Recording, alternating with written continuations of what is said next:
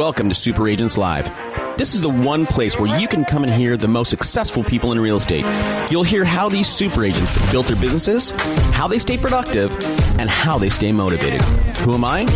My name's Toby Salgado, and I made my first $1 million in real estate. Yeah. And I'm your host for the next 30 minutes while we talk to yet another amazing real estate entrepreneur. Stay tuned. Let's go! Yeah.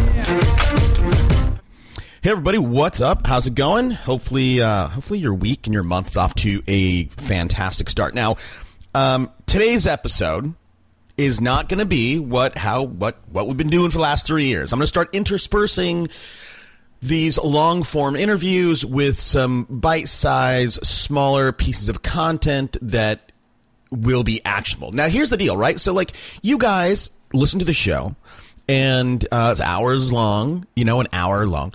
And there's lots of nuggets in there. And I think the problem that I get emails from you guys, which thanks very much. I read them all. I try to respond to them all. But the problem that most people face, whether you've been in the business for 1 month, 1 year, or even sometimes 10 years, is the fact of, you hear these strategies. You go, oh, that's great, but how do I implement them? Now, the problem, I think a problem in the industry is that there's all these coaches out there, right?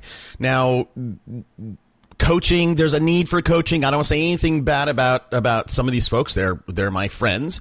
But here's what I think coaching should be, okay? Coaching should be, as a coach, I'm going to tell you what to do, how to do it, and when to do it, right? What, how, and when. Now, the problem is most of these coaches are not super up to date on marketing, right? So most of them can't tell you what to do. If they don't even know about it, they can't tell you how, and they obviously can't tell you when. Now, and I'll tell you that last component, that when, is extremely important, because when you build your business, there is a definite sequence into what you should build in, right? And how to do it. And too many times, we have radio clients, for example, that have been doing radio with us for, a year and a half, 2 years. And even though I spend time with these folks, one guy in particular, great guy, friend of mine, we spent lots of time together. We've gone to conferences together. We've roomed together. And I finally broke down and said, dude, tell me about this pillar, this pillar, this pillar. And I was surprised to learn that even some of the most basic pillars that you guys should all have and start out with, he didn't have. And I'm like, dude, hold on. You're doing the super, cutting edge radio and television stuff, but you're not doing this. So anyhow, I said, stop, boom, we're changing all that. So I want to tell you guys something if you guys didn't know. Okay. And I'll be very transparent with you guys. Number one, I want to create the premier training company in the world of real estate, right? Not a coaching company. I don't want to do that. I'll do calls with people in a group. I don't want to do that. I want to be the training company. And more than that, right, with the stuff that we have built out as for you guys. And by the way, again, transparency, am I going to ask you guys to pay for some of these things? Yeah, I am, right? Because like radio, right, we'll do it. But, and radio is something where it takes no energy from you, right? Which is brilliant. Once we have our basic pillars built out, we need to have some of the stuff running in the background. And that's some of the stuff that we focused on. Radio, right? We have Viralcast, which is the podcast thing. Scout Media, we buy Facebook ads. Now, today, I don't want to bore you with that stuff. Today, I want to tell you about Craig Proctor and Craig's story. Now, Craig will not come on this show. I don't know, philosophically, whatever. I mean, he is probably the only guy who said no, which is weird. But, he's like, oh, dude, I'm by referral only or whatever. But whatever, dude. But let me tell you his story, because you guys can learn something from his story. So, and if you don't know, right, Craig back in the day became Remax's top guy in the world. Now, in the world, and he was only 29 years old. So, how did he get there? How did he do that? Now, for him, he had a rough time. right? He started and he was really struggling for a few years. And finally, he got smart and implemented some systems to attract clients and new customers, right? And fundamentally, at a high level, you know, he turned his business from a chase business. We talk about this all the time, right? Most people have chase businesses, right? You chase people down, right? You're like a lion on the African savannah, like boom, boom, I'm going to chase you down until I catch you, or you just finally give up and let me eat you. And a good example, if that analogy didn't stick with you, the quintessential chase business is stockbrokers. Stockbrokers, they get your phone number. I get calls, and I'm a nice guy. When people call me and they're cold call me, I'll talk about this for a second because this bothers me. Okay. And I want to stay on point here, but so stockbrokers, they get my information. They call me. Hey, Toby, let me pitch you this new hot stock, blah, blah, blah. I'll listen to them, and I'll let them give me their pitch. I'll say, hey, no thanks, or like, tell me more. Now, you guys, in terms of real estate, most of you guys, 99% of you guys have chase businesses, right? You find a new phone number, you get a name and number, a quote unquote lead, and you just chase them down. Not great, right? We all want to build an attraction company, attraction business where we are so good at what we do. Our offer is so phenomenal that people call us. And by the way, you know, we are all prospectors. And you know what I'd ask you to do when people call you up, whether that's the solar company, whether that's one of my VAs calling you or whatever, you know what, listen to the person's pitch. I find it so surprising that we want people to extend us the courtesy of listening to our pitch when we call in. However, when somebody calls you, you hang up on them. I'm not saying you in particular, but that's listening, but a lot of you do, and it's very surprising to me. I'll get a daily report from my VA, and she'll be like, oh, you know, I called 100 people, 8 of them straight up hung up on me. I'm like, really? Like, that's anyhow. So let's get back to Craig. Okay, so Craig again struggling. And in fact, Craig, when he first started, he languished, right? He was surviving off the scraps that other agents would throw him. He was frustrated, and he felt pain, right? It's painful not being able to pay your bills, especially when you're in a market where you're like, I'm struggling, right? I'm literally duct taping my car together while, you know, the guy is operating in my own farm, you know, he's driving a brand new whatever and going out to fancy restaurants. Okay, so the guy's struggling, he's living off scraps. Now, this pain that he was feeling, combined with the fact that his marketing was costing him way more than he was making, I mean, he wanted to quit. And I used to, I don't much anymore, but that's one of the questions I used to ask my guests. Was there ever a time where it got so hard that you wanted to quit? 99.5% of the time, people will say yes. And you know, going back to Craig, and for you, if you are in that position right now of going, God, it's so tough, right? There's so much competition. I feel like quitting. Don't quit. If you are struggling, just like Craig, you're probably making the same mistake that 99% of all beginners make. And if you look around, if you're honest with yourself, what you're going to see is that you're doing the same exact stinking thing that everybody else is. And if everybody looks the same, smells the same, sounds the same, it's impossible for you to get the attention, let alone business, of those potential clients, of those prospects. And this market, look, this real estate market is, you know what, man, it can be cutthroat. 100%. And the other thing, especially that we're all struggling with in a hot market, and the market is hot right now. And that's why if you look, my last episode, if you are not listening to these sequentially, I talked about the state of affairs, the state of the market. You know, we're seeing some issues, some problems in the luxury market, which will, at some point, in the near future, 18 months at the latest, is going to affect the lower end. Okay, I don't want to get off track. So you probably look the same as everybody else. You're probably doing the same thing as everybody else. Now, I know there's security in the pack. Well, Jimmy and Julie's doing that, so yeah, I guess I should too. You got to look different. Okay, we'll get there. So if you look the same, if you're running Facebook ads, which you're probably not, and if you are, you're probably not doing it right, in which case you should talk to us about Scout anyhow.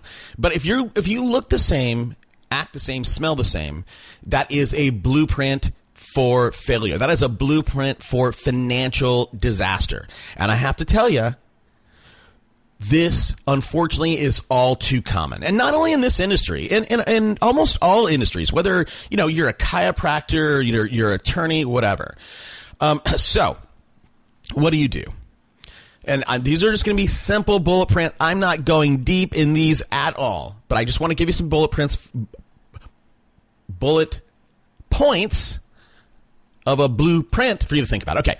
So first bullet point, number one, the one reason. And this is about advertising. Okay. These bullet points are specifically about advertising because, all the other stuff, cold calling, if you can, here's where you start, right? And we talk about this about radio a lot.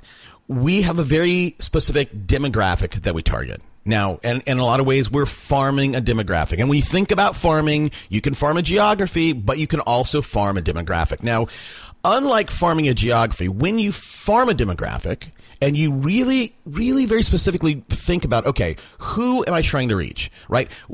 What gender are they? How old are they?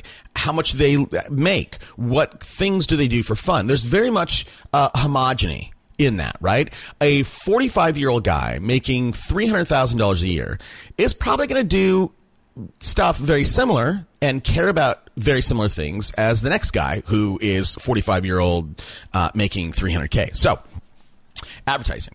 Think about your bulletproof number one, identify your ideal client, right? Avatar, however you want to say that. Who do you want to reach?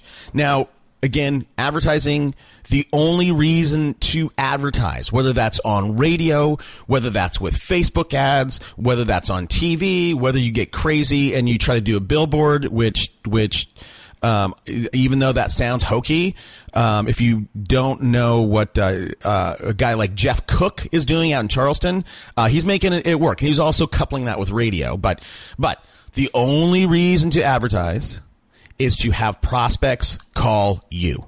That's it. Right? Again, we want to build an attraction business, not a chase business. Advertising anything else is a waste of time. It's a waste of money, and you should not attempt it. Right? People call me up and to talk about radio, and they tell me they've never done radio, and they tell me things like, "Oh, it takes some time to work." It doesn't.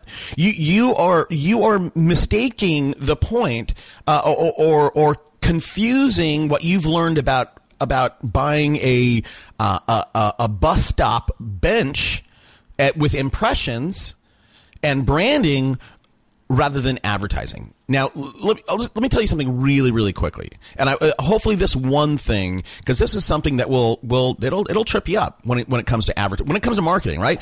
There's a difference between advertising and marketing. And here's a very easy way to think about it. And this is a very complicated topic.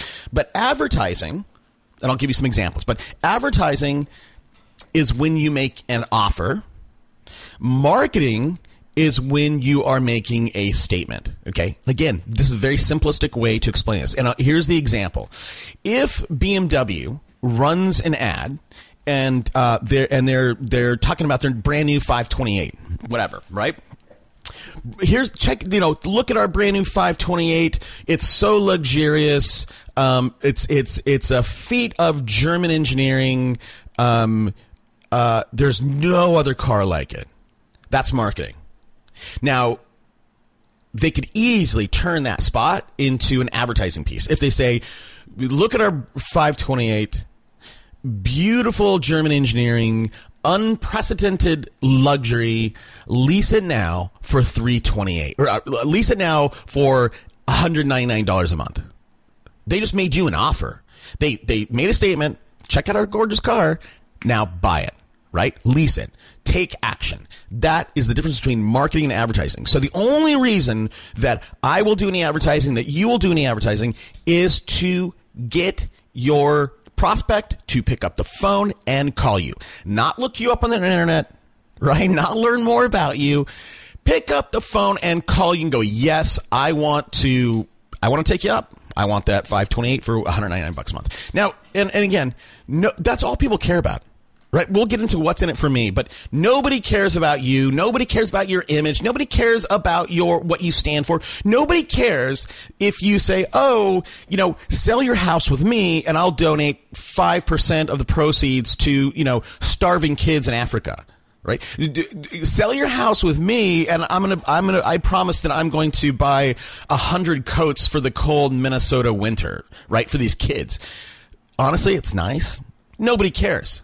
All right, advertising, we want to build an attraction business. It is only to get the phone call. Okay, step 2, bullet point 2, and I talked about this in the last episode. Replace your image ads with unique selling proposition ads. Okay, again, going back to that making a statement, marketing, or advertising. So the second breakthrough in this whole piece, when you think about marketing and advertising yourself, is to right now, if you are running anywhere in the world, online, offline, you write mailers with image ads, replace those with highly effective direct response style ads, where the only objective is get to the potential customer to contact you. We want to create desire to contact us by implementing, again, our unique selling proposition within the ads. If you can have a unique selling proposition for your client, for your market, for your whatever, that is going to set you apart. Again, right? 99% of the problem that people have when they're struggling is they look and sound like everybody else. Okay. Now, and again, like with radio, for example, and everything that we do starts with, number one, a unique selling proposition. What makes you different? Now, I'm not going to tell you, we have some very distinct programs, or not programs,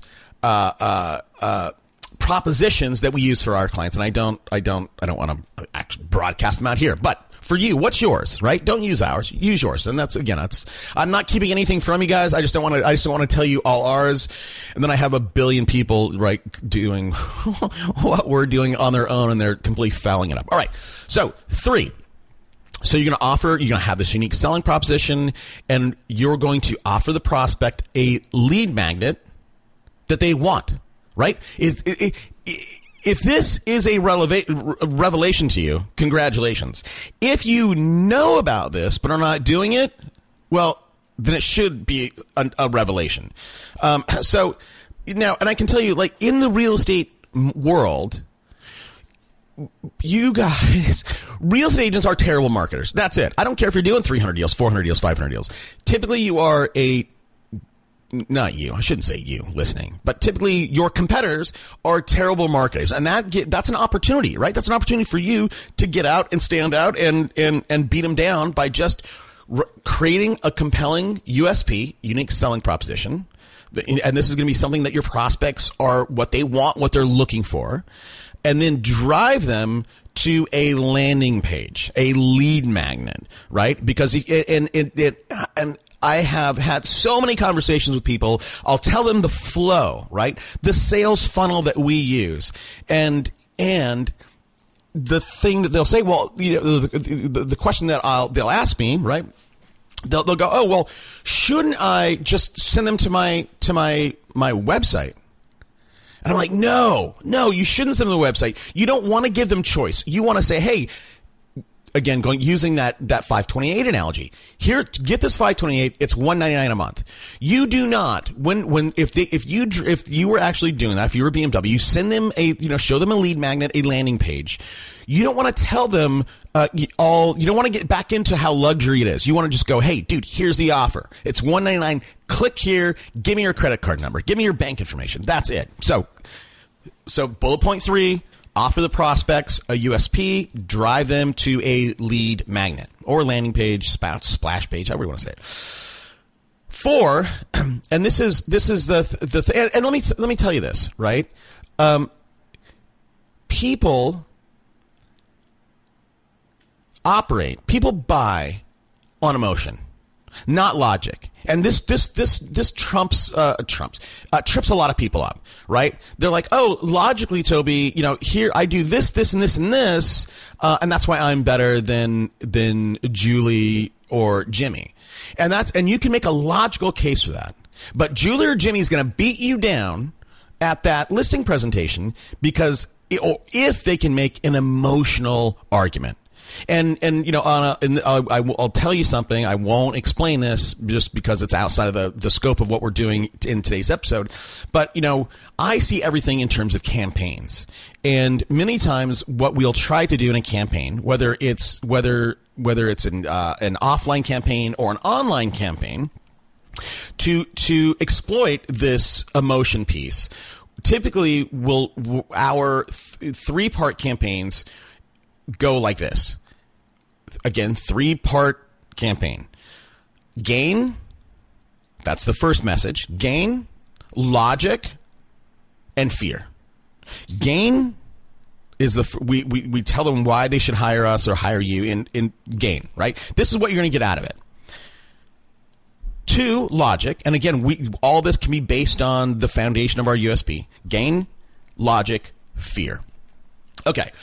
So, what I said earlier is, again, people don't care. Well, let me tell you why the emotion works. Because everybody is in the WIIFM world. What's in it for me? What's in it for me? Why should I call you, right? Many small businesses, in real estate or not, they make the mistake of advertising what they sell, right? Or the service they provide. But the secret to getting predictable, high response from your ads is connect with that prospect's emotional hot buttons, right? Gain. And then if we can't get them on the gain, we'll get into logic. Hey, this is why you should logically call Toby. And then if we can't get them there, we get into fear. Here's what's going to happen if you don't call Toby, right? So operate on the emotional hot buttons, and I could keep going on and on because this notion of or this pattern, this funnel, gain, logic, fear. You can use that in your campaigns. You can and should use that in how you do your listing presentations. Now, I'll tell you again, if I go back to the beginning of this episode, what I told you was, right, I want to create the premier place, training, portal, whatever, for the world of real estate. And I'm, it's funny. Last week, I took my 13-year-old daughter. We went down to the library. We got a little conference room there, and I shot some videos. I'm shooting some bite-sized videos of all this stuff, right? What does that series look like for your listing presentation, right? Anyhow, I haven't released it yet, but we are doing some videos for you guys. So that's it. If you haven't yet, go to the site, get on my list. I share stuff on my list that I don't share anywhere else. We have a new sponsor coming out. So and this sponsor is something I think you guys should definitely look at. I'm not going to plug them right now. Follow me on Twitter at Super Agents Live, and that's where I post all the latest episodes. Hopefully you've subscribed to the show. Hopefully you have gone to iTunes, subscribed, so whenever we drop a new episode, it pops up into your phone. If you haven't, go subscribe to the show. And if you like it, you know what I'd love? Love. Give us a rating and review. Just, it's pretty easy. It shouldn't take a whole lot of time, and it really helps the show. All right, that's it. You know what I'm going to close with? I'm going to close with this. I'm recording this in the middle of September, and I want you guys to really, really, really take this to heart, what I'm about to share. And some of you guys, what I'm about to share, you guys know this.